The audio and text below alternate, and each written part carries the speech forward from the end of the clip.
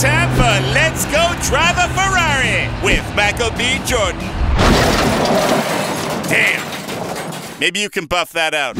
Michael B. Jordan wrecked his Ferrari this weekend. He sideswiped this parked Kia on, I think it was on Sunset Boulevard. Thankfully, no one was hurt. Unless you count the cars, because they got pretty hurt. So, the cops showed up and they did talk to Michael B. But they didn't cite him for anything. They did not do a field sobriety test because he showed no signs of impairment. We do know this. The cops, when they got there, said to him, "What happened?"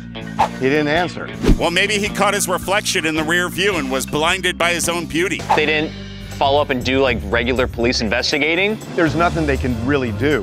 As an example, if he were texting, that's an infraction still, so they need to witness it in order to make an arrest. Should they change this to where if you're in a bad crash like this, no matter what, field sobriety test? You have to have probable cause. Why not change the law then? Well, you mean get rid of the Constitution? The Constitution has nothing to do with this. There are all sorts of exceptions if you get a driver's license. And you can say as a condition to a driver's license, if you get in an accident that causes property damage, you have to submit to a field sobriety test. I'm not saying it's a good idea, I'm saying you could do it. Meantime, Michael B. Jordan is still out there, driving our streets and destroying Kias with impunity.